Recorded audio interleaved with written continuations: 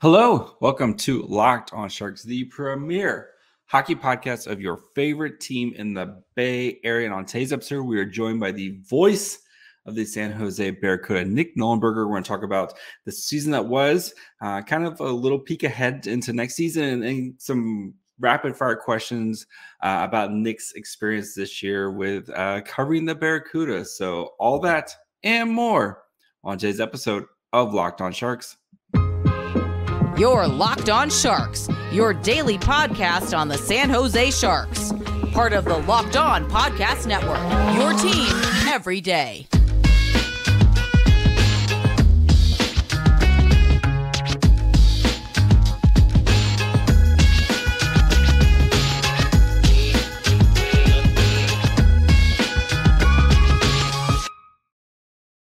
I'm your host, JD Young, contributor at San Jose Hockey Now.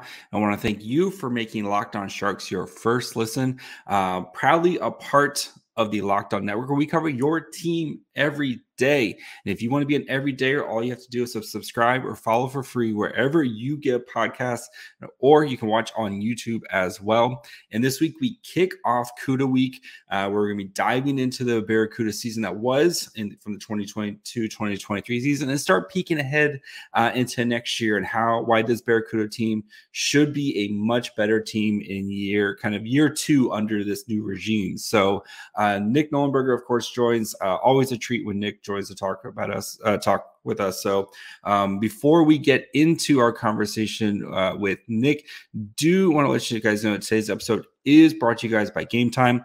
Download the Game Time app, create an account, and use code LOCKEDONNHL for $20 off your first purchase. And now we bring in the voice, the busiest man in San Jose, the voice of the Barracuda, the busiest man in San Jose, Nick Nollenberger. Nick, how's it going, buddy? It's going great. I'm not as busy right now. So, we're in full off-season mode. We were just talking off air, watching a lot of hockey, but it's a little different when you aren't prepping for it. You can just watch it as a casual fan. So, the schedule is thinned out a little bit, which is always good to recharge the batteries. But October will be here before we know it. The draft will be here, development camp, everything that goes into a normal off season nowadays. So we'll be back at the rink on a regular basis. But things are good. Thank you for having me. Thanks for coming on. So we're going to be, like I said, we're going to be kicking off Barracuda week. We're going to be diving into the Barracuda. And I thought no better person than the actual voice of the Barracuda. So let's start with this. How would you sum up this past season for the Barracuda, the 2022-2023 season? What word or what's the best way you would describe to sum up this season? I think everybody hoped to get into the playoffs, and that was kind of the one disappointing end to it all. But overall, I would say it was a success. Just we'll start off the ice, I guess, if you will, from a fan standpoint, from a support standpoint. Some of our best games came down the final stretch. And I don't think it had much to do with the fact the team was in a playoff race. I just think momentum started to get built, and we're still growing. I was just talking to someone about this. We're still growing the team. We're still growing the brand. We're still educating on what the AHL is. We've got a great group of fans, but there's more fans out there that are still unfamiliar with our product and what we have to offer. So it was a really encouraging end, I thought, from a fan support standpoint. We had great crowds down the final stretch. On the ice, obviously, again, disappointing not to make the playoffs. That was something that was pretty evident from the coaching staff and from the luminaries. That was a goal going into this year, was to get into the playoffs, because there's just nothing that mimics playoff hockey except when players are thrust into what is, the high intensity of playoff hockey. We've seen it in the NHL playoffs. We're seeing it in the Calder Cup playoffs right now. It's just more intense. There's less space, quicker decision-making. Everything that goes into playoff hockey makes it so great. I really feel like it can help accelerate the development for players and just give guys experience that cannot be mimicked in the regular season. So that was overall disappointing. As a collective group, there was tons of positives, right? I mean, you had a huge group of young players, as we often see an influx of young guys coming in every year. And we saw growth from guys. We saw inconsistencies, I guess, if you will, at times, but that's part of it, right? That's part of the learning curve, is you're going to have ebbs and flows. You're going to have points in a season. It's a long, grueling season where you have bumps and bruises, and all of a sudden nothing goes in. You can't get anything to fall in your favor, and then you see it before your eyes, a player break through. Just a guy who comes to mind, Tristan Robbins, for an example. He had a stretch of 10 to 15 games where he was pretty quiet, and then all of a sudden he just kind of broke through that wall and finished really strong. So those are the type of things that you look for. When do they hit the wall? Are they able to get beyond the wall? And how do you go into the end of the year pulling out some of the positives and kind of giving you a glimpse on what to expect maybe the following year? So, there was a lot of exciting things that happened this year. It starts with the building, but that mix of young players and where they finished. Daniil Gushin was obviously a guy that everybody was talking about at the end of the year, just the way he was playing. You saw growth really before your eyes. It was tangible, his growth at the end of the year. So, overall, you would have loved to get into the playoffs, but I'd say this year was a success given the fact that you had so much change, so many new players. You've got a new GM in the organization. You've got a new coaching staff with the Sharks and with the Barracuda. Overall, I thought it was a success at the AHL level. All right. I mean, we know, of course, about the young players, but actually, I want to start with the veterans. So guys like Andrew Agozzino and Derek Pouliot, who I think kind of really stepped in and added a lot to this team. How important do you think their additions were in the offseason? I think very quiet additions by Mike Greer and Joe Will, but then you look at those two guys and kind of some of the most important pieces for this Barracuda team. How important do you think they were for this team? Yeah, they were. I mean, they were critical. The AHL is younger than it's ever been. You go back a decade plus, and it was a much older league. Same thing with the NHL. With a flat cap, you've got to play young guys earlier than maybe you'd like, and you need them to produce earlier than maybe you normally would in the past. The same thing is going to happen in the AHL. You've got a ton of young guys, but I don't believe you win or have much in the way of success from a win-loss standpoint unless you've got veteran players who not only are great in the locker room and they're going to show the way for these young guys, but they've got to produce. And Agozzino was a great example of that. Basically led the way from wire to wire as the team's leading offensive producer. Played in all situations. This is a guy who's been around for quite some time, over 10 years at the professional level. The way he approached each day was a great example for all these young players. But again, the fact that he was able to produce. And the same thing can be said for Derek Pouliot. The back end was thin. It was youthful. It was thin. I mean, to be honest, there wasn't a ton of highly touted prospects on the blue line this past year. So you really relied on guys like Pouliot. Other guys had to step up as well. We saw at the end of the year some guys playing heavy minutes that were not on the team at the start of the year, and at one point were on PTOs. Darren Brady comes to mind. Dell, same situation, but had to play a little bit up at forward. So you relied on guys who maybe you didn't even expect to be in the conversation at the start of the year. But Pouliot, when he missed a month plus in the season, I mean, that's where you can circle as the point in which the Barracuda fell out of the playoff race. At least they fell behind the eight ball so far that they just couldn't get back into it. And they were kind of trying to dig their way out once Pouliot came back into the lineup. But his absence was critical in what turned out to be a tough stretch of games. I think they lost, if memory serves me correct, there was a stretch in December where it was something like 6 to 8 games or something like that in which they lost consecutively. And you just can't have stretches like that if you want to be a playoff team. There's a lot of teams that make the playoffs now in the Pacific Division in the AHL, but you just cannot have lapses like that. And for whatever reason, the team just lacked consistency. They won their first 4 games of the year. They did not do that again all season long. I think they won 3 in a row just a couple of times. So there was a win 1, lose 1, win 2, lose 2 type of situation all season long. So to circle back on your question, yeah, the impact of a guy like Pouliot and Agozzino was critical. Again, the team didn't make the playoffs, but you just wonder where they'd be without those guys. You've got to have a blend of young prospects, but guys who have been there and done that. All right, guys, before we continue our conversation with Nick, we start to look ahead for the next season, kind of what the Barracuda need to work on the most. Spoiler, it's penalties. And, just kind of talk about year 2 under John McCarthy and this new regime and what the expectation is for the Barracuda. Do need to take a break, talk to you guys about our friends over at Athletic Greens. Today's episode is brought to you by a product that my wife uses literally every day, AG1 by Athletic Greens. Maybe you want to be healthy and eat well, but it's always easier said than done, and that's no longer the case with AG1. With one delicious scoop of AG1 in a glass of water each day, you're absorbing 75 high-quality vitamins, minerals, and whole food source superfoods, probiotics, and adaptogens to help start your day right. The special blend of ingredients support your gut health, your nervous system, your immune system, your energy, recovery, focus, aging, all the things. It can be hard and expensive to keep track of multiple different supplements and vitamins, not to mention how hard it can be on your stomach. AG1 costs less than $3 a day. You're investing in your health, and it's cheaper than your cold brew habits. So right now, it is time to reclaim your health and arm your immune system with a convenient daily nutrition. To make it easy, Athletic Greens is going to give you a free 1-year supply of their immune-supporting vitamin D and 5 free travel packs for your first purchase. All you have to do is visit athleticgreens.com/NHL Network. Again, that's athleticgreens.com/NHL Network to take ownership over your health and pick up the ultimate daily nutritional insurance. All right. And then you kind of mentioned the coaching staff, right? The growth of especially a rookie coaching staff, right? John McCarthy, rookie head coach, the assistant coaches, their first year in the AHL.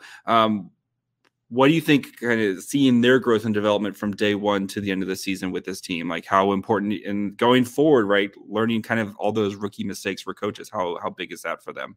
Yeah, there's no way in any field, and you can talk about broadcasting or coaching or being a player, there's certain things you just cannot learn without doing it. And I think for the coaching staff and just the kind of the tone in some of our conversations, both myself and John McCarthy, as the season continued along, for J-Mac, it was very, I would say, X's and O's early in the year, implementing systems, really driving home how the organization wants guys to play from a night in and night out basis. And then as the season continued along, I noticed a little bit of a shift just in his philosophy that sometimes you've just got to go on the ice and it's a matter of will. It isn't always going to be predicated on systems and playing within the system. Sometimes guys got to go out there and just compete and put it out on the line and see where the chips fall, if you will. So I kind of noticed that with J-Mac down the final stretch.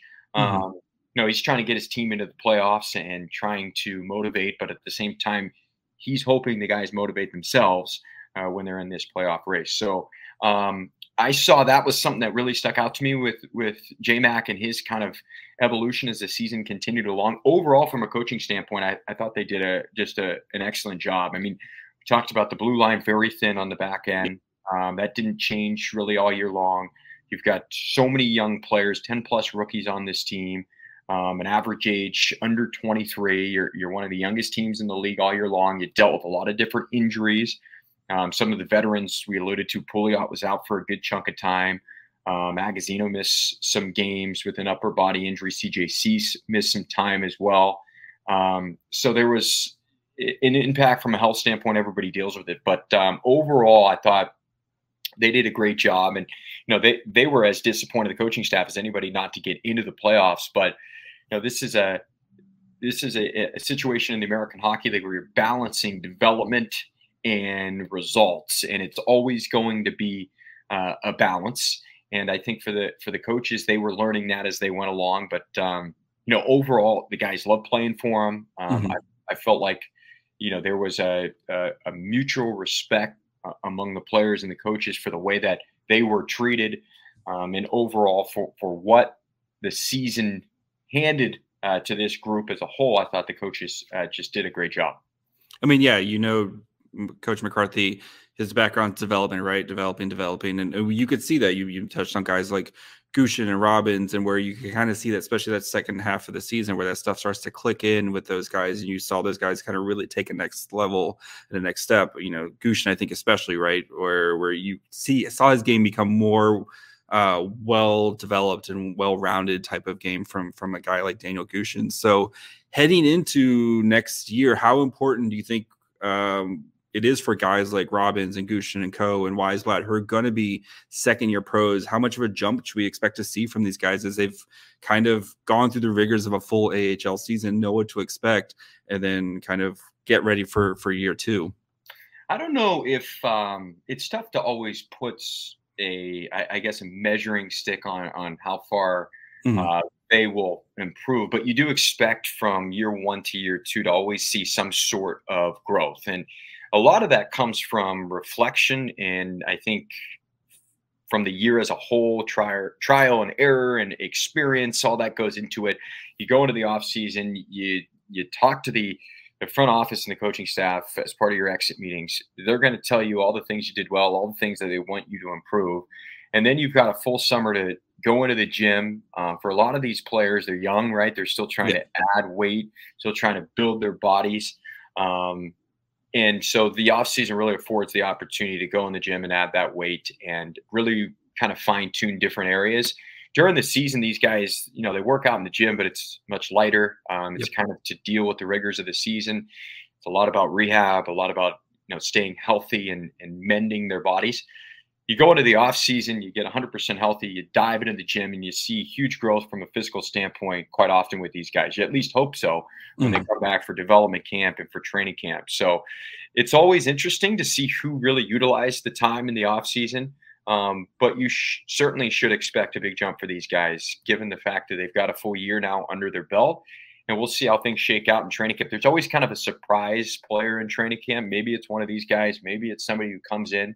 But it certainly sets the stage going into training camp when you've got this group of young players who's going to kind of grab the bull by the horns, if you will, and take advantage of this past off season and go into this year, ready to basically hit the ground running and see where it takes them. So I know I'm excited to see where these guys are at going into next year. Like we mentioned, there was ebbs and flows to all these young players' games throughout the year. And that's why you run into stretches where, you're having trouble winning games because there's going to be youthful mistakes. Yep. But as you continue along, you hope those get minimized, and you hope that an off season and another year, you're going to see a lot of growth. So hard, again, to really measure where guys are going to be at. But I would expect if you don't see a big leap in a player's game, there's some concern. So we'll see who is ready to go by the time training camp comes around. And I feel like you kind of mentioned, you expect to see consistency, right? Of not the a guy disappearing for 10, 15 games. That happens, especially rookie seasons. But yeah, being just a more consistent player throughout the season and kind of being there kind of night in, night out. And, again, a lot of these guys going from, 30 or 40 games, maybe like in college or, and then having to play a full 72 game. It's a lot for some of these guys. So, where do you think the Barracuda need to improve the most next season, whether it's player or whether it's on the eye, like something, whatever it is, penalties, whatever you want to kind of point to? What do you think is the one thing that the coaching staff needs to focus on or to kind of fix for next year? That's a good question. When you're not a playoff team, there's obviously a lot of different areas. And, the AHL, it's often we go into every year and it feels like 50% of the roster at minimum is different than the year prior. So every year is different. It's always hard to predict who's going to win the division or be one of the best teams in the division. We'll see how free agency shakes out, who comes back, who joins the mix. Mm-hmm. For the Barracuda, I'd be intrigued to see guys like we saw him at the end of the year, but acquired in that New Jersey trade, a guy like Muka Madul. Where's he at next year? What's the expectation? Is he going to stay again in the AHL next year, really get his feet wet in North America? Or are they going to maybe expedite the process a little bit because he's a unique player with his size and his skating ability?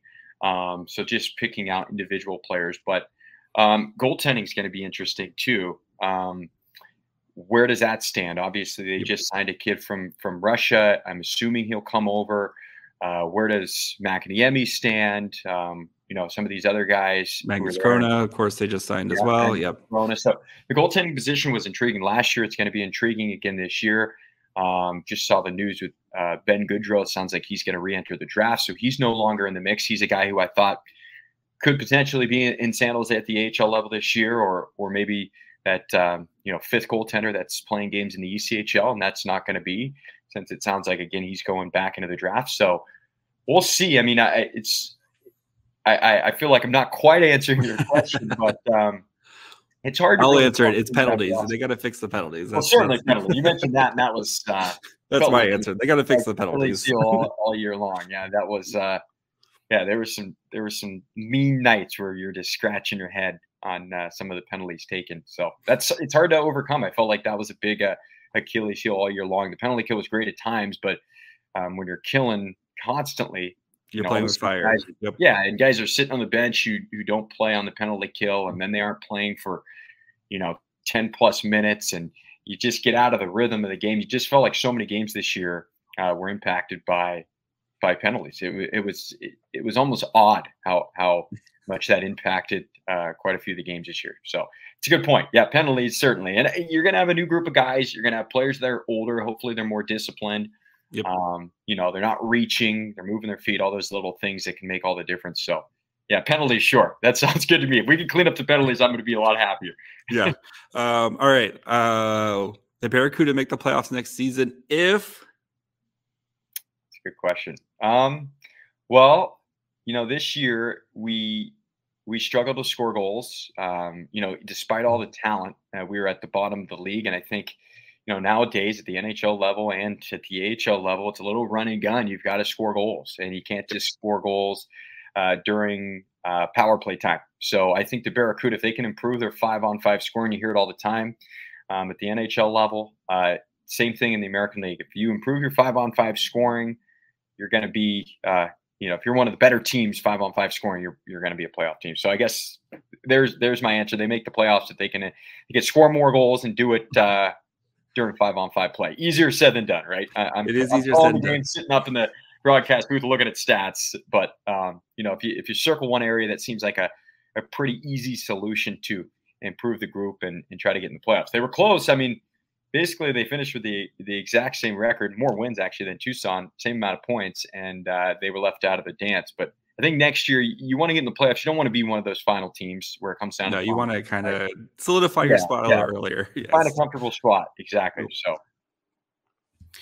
All right, guys, before we finish up with Nick and we start talking about some of his favorite or least favorite moments from the season, get some rapid fire questions in there. Do need to take a break, talk to you guys about Game Time. We know right now, trying to get tickets for all the things that are happening in the summer. You got concerts, you got sporting events, plenty of stuff going on, but buying tickets for your favorite events shouldn't be stressful. Game Time is the fast and easy way to buy tickets for all your sports, music, comedy, and theater near you. And the thing I love about it is the flash deals. You can get last-minute tickets without having to go through a whole process. Literally 2 clicks, and you can have tickets on your phone ready to go. Great thing about it, too, is they have pictures of all the seats, right? So there's nothing worse than buying tickets, and then you get there and you realize you have a terrible view. You don't have to worry about that with Game Time. Like I said, buy tickets in a matter of seconds, and tickets are sent directly to your phone, so you never have to dig through your email and try to find them. So right now, snag tickets without the stress with Game Time. Download the Game Time app, create an account, and use code LOCKEDONNHL for $20 off your first purchase. Terms apply. Again, create an account, redeem code LOCKEDONNHL for $20 off. Download Game Time app today. Last minute tickets, lowest price guaranteed.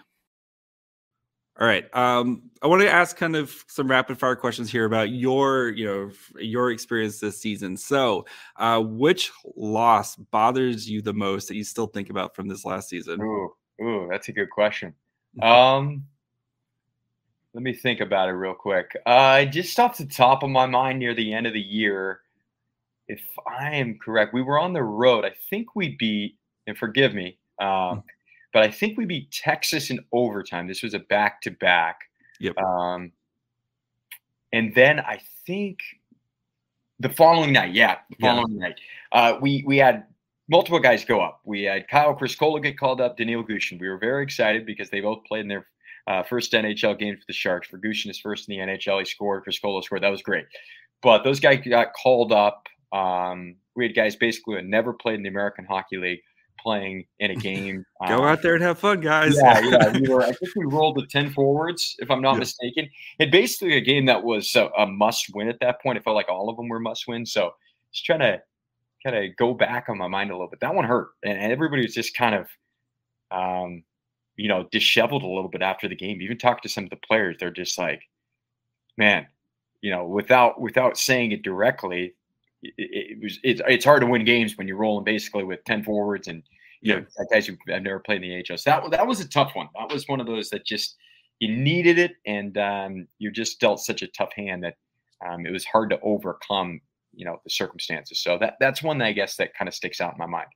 For me, it's like the Coachella, because like Coachella kind of felt like the older brother, right? Where it was like beginning of the season, they just beat the brakes off the Cuda, and like by the end of the season, it was like, okay, we're playing with these guys, but like they always is like would get to overtime, and then like Coachella would win in overtime. It's like one of those games. You get one of those games, and just kind of like, yeah, because Coachella is really good. They that the Coachella ones always bothered me the most. So, all right, favorite goal of the season for you. Favorite goal? That is a great question. Let me think. Mine's easy. It's the Gushin third time's a charm goal in overtime. Oh yeah, that was a great goal.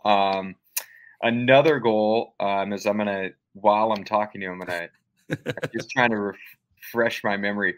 We had a goal in the season in overtime by Patrick Seeloff. That was a good one too. Seeloff's goal. I hadn't scored I think it was his first goal of the year. Yeah, it was his first goal of the year. He had played in Germany the year before, so it's kind of like an asterisk. Yeah. But he hadn't scored in the league in a couple of years.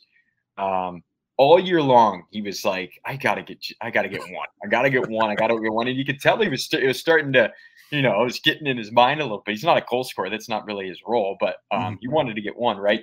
Right. Him to score in overtime in the fashion he did was incredible, and the way that everybody spilled over the bench and went to greet him was pretty cool. Kind of gave you a real idea of what he meant to the team. Yeah, that was a good one too. Shoot, man. Patrick Seeloff, shooter. All right, what was your favorite road trip of the season? Favorite road trip? It's a good question.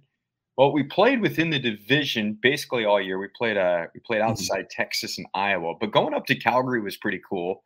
First time I'd been up there since I was 9, maybe. When I was playing youth hockey as a kid, the last time I went up to Calgary. So that was cool. I'd never been to the Saddle Dome.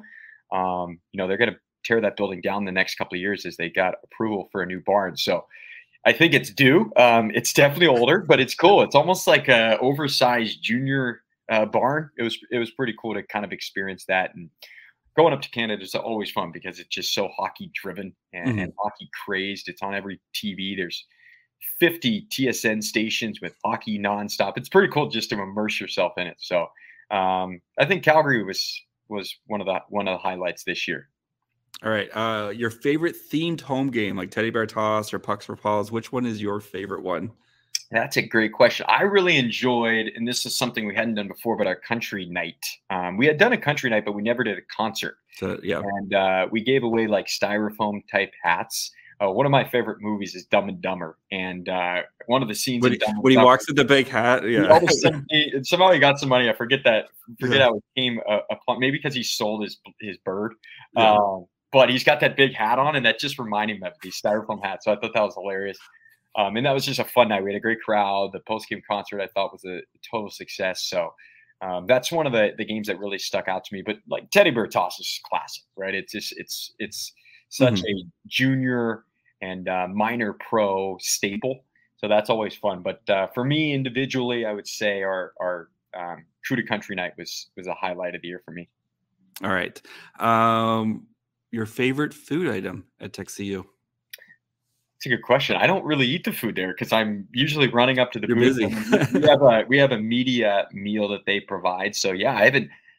Sometimes I wish I could just go down and like go wander the game as a fan. Before I got the job with the Barracuda 7 years ago, I had been to one AHL game in my life. I was working in minor league baseball, and I was like, I want to go to a game. It was like an hour outside of where I was at, but the Charlotte Checkers were taking on the Rockford Ice Hogs, and it was when the team Charlotte was playing before they had moved to where they play now, which is Bojangles Coliseum, which is an older arena. They played where the basketball team played. So they had the top tarped off, and it was a great crowd. It actually happened to be one of the dog games, so there was dogs in attendance. And, oh man! But besides that, I've never been to a AHL game simply as a fan. So one day, hopefully, cross our fingers. The long-term goal for any broadcasters get to the highest level. So one day, if I'm lucky enough to move up in this profession, then I'll have to come back as a fan, and I can enjoy all the food items and all the beverage items too that there is to offer. So sorry, I can't really answer the question because I haven't eaten the food. The answer is the Korean barbecue nachos. That's the answer. So so my kids, like, I take my kids to a bajillion Sharks games, and I took them to CUDA games this year, and they are always like, we want to go back to the CUDA games. We want to go back to the CUDA games. So if go to Texas, you bring the kids. Yeah, good recommendation. Yes, they're but yeah, the barbecue nachos, Korean barbecue nachos. Okay, we know, of course, the CUDA are hosting the AHL All-Star Game. I want to get your way too early pick of who is going to represent the CUDA at the for the AHL All-Star. Let's go Daniil Gushtin. He's still with the club. I think, at least the comments that we heard last year were that he was, going to continue to develop. And I think the Sharks they're playing the long game here with all their prospects, which is, I think no rush.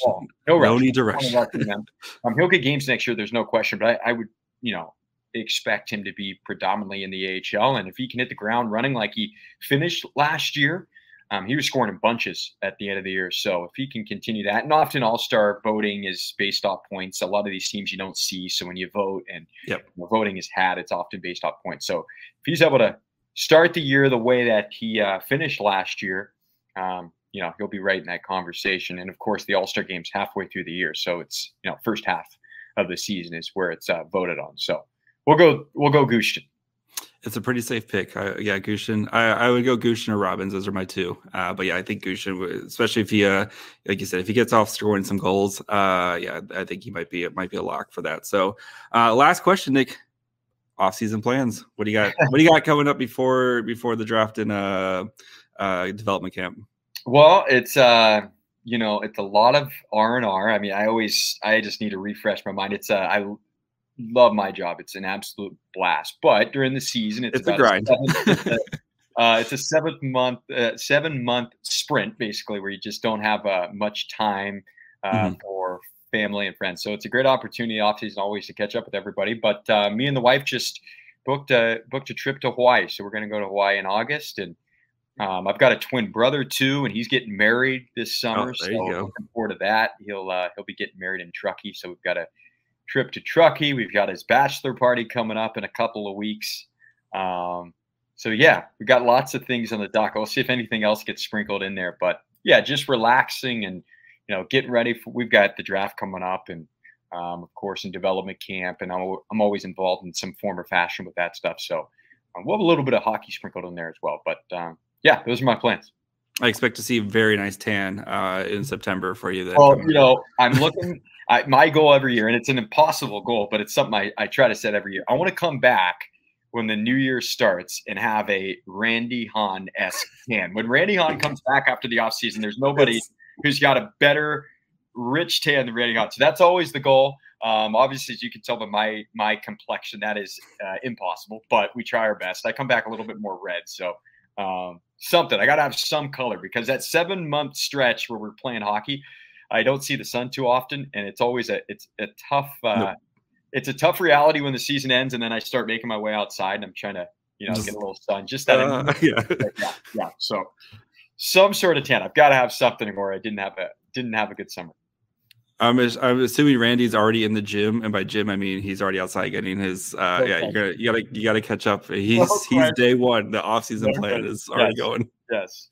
Yeah. Nick, thank you so much. I'm sure we'll have you back on to when the season gets a little bit closer to talk some more Barracuda hockey. Where can the people find you, buddy? Of course, yeah. I mean, I'm not the biggest tweeter, to be honest, but I am on social media at Nick, N-I-C-K, Nollen, N-O-L-L-E-N. So you can find me. I'm going to say you don't follow me. I do see that, buddy. Oh, okay. That just sums up my social media involvement that I'm not even aware of that. So I will give you a follow. It's okay. I see it. It's okay. So, but no, I'm old school in that way. I'm old school. I mean, I like social media to a degree. It's mandatory in our field, but I'm on it way too much. Yes. So forgive me. I'll give you a follow. And then, of course, you always have your blogs the Nolly's notes that come out as well on sjbarracuda.com. And, I'm sure we'll hear from you here soon. So enjoy the rest of your summer, buddy. Some of us are going to be still cranking out the content. It never ends here. It never ends for any of us. It's all year long. Well, appreciate you having me, and look forward to talking to you next time. All right, guys, I hope you enjoyed my conversation with Nick. Like I said, we're going to be doing CUDA week, so make sure you guys are back tomorrow. If you want to be an everydayer, just come back tomorrow. We're going to be digging into start with the forwards. This might be a 2-part episode, so we'll see, but going to be starting with the forwards tomorrow. Kind of guys like William Eklund, Thomas Bordeaux, looking at how their season was, and then what is next for all these guys, because I think that's the big piece, right? Is kind of the expectations for next season going forward. So we're going to be doing that. All you got to do is just follow along wherever you get podcasts, or you can subscribe on YouTube as well. So, but the Barracuda this season, I think disappointing was a little bit, but I expect a much more consistent Barracuda team, especially with guys like Gushin and Robbins and Ozzy and Co. Kind of these next guys in that year 2, where you really, really see just more, like we talked about with Nick, more of a consistent, right? Hopefully less streaky, where you got guys, going hot for, 10 to 15 games and then disappearing. You want to see those guys be more and more consistent. I think we're going to see that going into next year, and especially into year 2 of a coaching staff as they try to kind of figure things out as well. So, thanks again to Nick. Thanks again to the San Jose Barracuda. Always accommodating for anything I ask.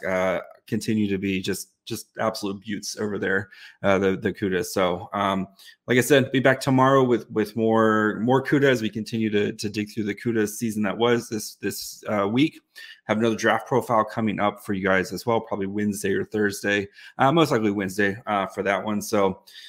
And yeah, be back tomorrow. Make sure you guys are following along wherever you get podcasts. You can follow the show on Twitter, Facebook, and Instagram at Locked On Sharks. You can follow me on Twitter at MyFryHole. And until tomorrow, bye, friends.